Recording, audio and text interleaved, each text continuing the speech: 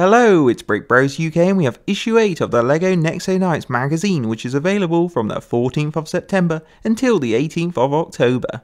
And as far as we know, it's still only available in the UK and Europe, and it's 75p more than the last issue, costing £4.25, because you get a lot more gifts and some Ninjago trading cards, oddly.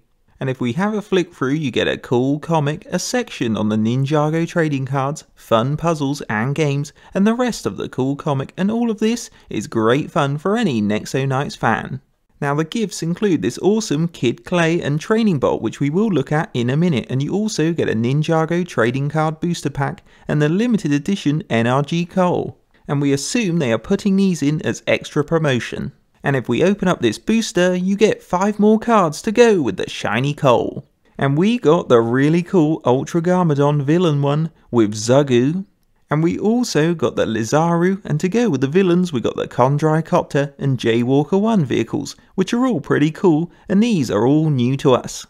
And inside, on a double page spread, you get an introduction into what the trading card game's all about. And we've already seen this in the recent Ninjago magazine, but it's handy to see if you've only just learnt about the game. And for the double-sided poster, one side has all 180 Ninjago trading cards you need to collect, which is a sort of cross-out guide with the card sections.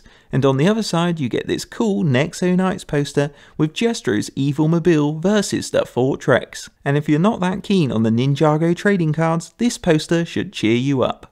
Moving on, we have our favourite part of the magazine, the LEGO gift, and like we said earlier, it's Kid Clay and his training bot, and the magazine keeps getting better because we forgot to mention you also get a brand new Nexo Power, which is a cool extra bonus. So let's open this up and check out Kid Clay.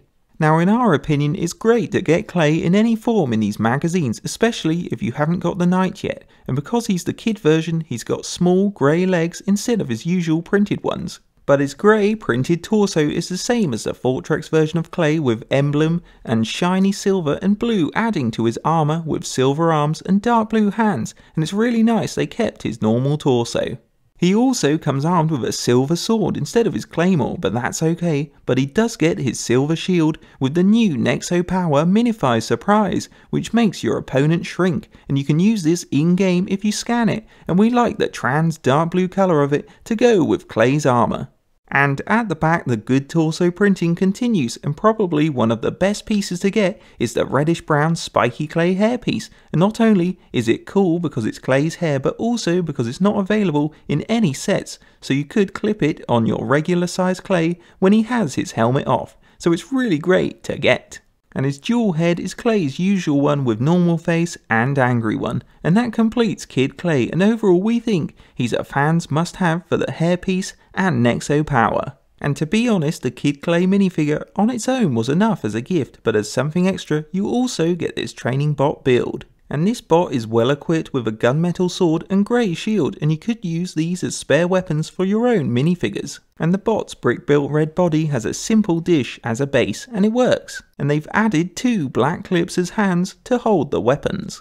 And to protect the bot's head, it's got a really nice shiny silver helmet, and underneath the bot has a dual silver head with happy and armoured bot faces, and this completes the bot's look. And overall, to get the training bot is great with its weapons and helmet, but we do feel maybe a rotating base plate would have added to play, but it's still cool to get. And now Kid Clay can practice fighting this bot, and you could give Clay the helmet for extra protection, but it's up to you.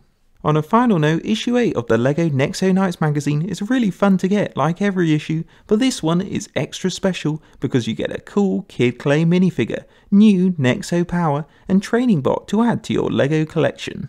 And along with all that, you also get a magazine full of fun puzzles, a competition and comics, and for something extra, the Ninjago trading card booster pack and the NRG coal card. And we don't mind getting these cards because we collect them, but if you're just a Nexo Knights fan and don't like Ninjago, it's not a gift you will want. And if you're a Ninjago fan and don't like Nexo Knights, you might be a bit disappointed to see the trading cards in this magazine. So it's good LEGO's promoting the cards, but we do feel it's a bit over the top, and they should stick to putting the trading cards in the Ninjago magazine where they're most wanted. And before we finish, in the back of the magazine you get 2 cut-out door hangers with the "Come in and bring some food" classic Axel one, and "Do not disturb" chill out mode activated Aaron one, and you could use these if you're busy building. And if you're wondering what's in the next issue, you get the cool monstrous toy, the Flame Bat, which sounds more like a DC vehicle, but it does come with a cool multi-stud shooter.